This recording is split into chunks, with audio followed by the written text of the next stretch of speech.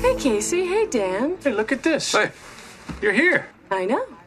We're actually in a hole. The tennis coverage is running over. I know. You look nice. Thanks.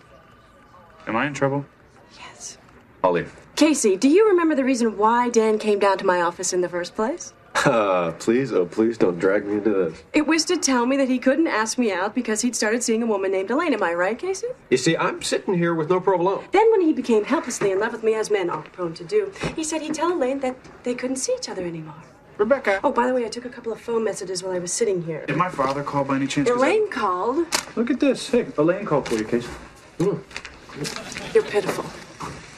Well, there hasn't been the kind of time necessary to make a You got a little time on your hands right now, doesn't he, Casey? This is big time television. Guy puts out Swiss cheese, nothing else. Here's the thing. I would do it right now. I would do it right this second. But I'm in sort of a pre-show mode. That's a very delicate energy and it can't be tampered with. All anyone here is thinking about is the broadcast. Guys, want garbage can basketball? Dan's in pre-show mode. That's a good one. See, the thing about the pre-show mode is that... I'll see you after the show. You bet.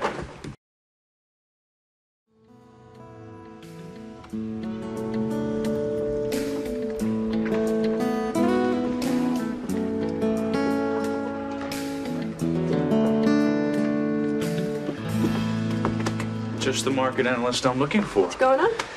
We're waiting for the tennis match that wouldn't end to end. Listen. This... I've called Elaine.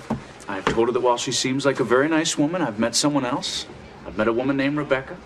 Wonderful, sensational, dare I add sexy, Rebecca. And Rebecca is who I'm dating right now. That is what I've told Elaine. Really? No, but I left a message on her machine to call me. Dan. Rebecca. Listen to me. Do you like Beck? Can I call you Beck? No. Rebecca's fine. It's okay if you want to go out with Elaine. I don't want to go out with Elaine. It's okay if you do. I don't. This isn't school. I know. I'm sorry, Dan. Hey, Jeremy. Hey, What's up? there's a sort of impromptu meeting in the conference room going on. You might want to get in on it. What's going on? It's 1:45. Sally? Yeah? I gotta go. I want to see a show. I was told there'd be a live sports show of some kind. I hear the anchors are kind of cute, and I want to see the show. You and me both. I'll be down in my office. Will you give me a call when the tennis match that wouldn't end ends? Absolutely. Rebecca? Yeah. I'd never make a fool out of you. Okay. What made you say that? Nothing. No reason. I'll see you in a few minutes.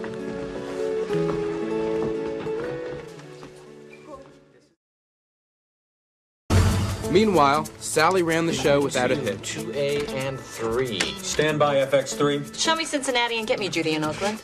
Rebecca stuck around and watched the show live from the studio. My guess is that either she's never seen a live television broadcast or she really likes Dan. Either way, she was very excited. Oh my God, it's happening. Yeah. The show's started. Yes. Guys, you're all set. Have a good show. Oh, God. Thank you, Alice. Thanks. You have 30 seconds. Yes. Aren't you nervous? Rebecca. Yeah. Remember I was talking to you about being in show mode? Yeah. Show mode. Show mode. Oh, I'll stand over there. Excellent. Okay.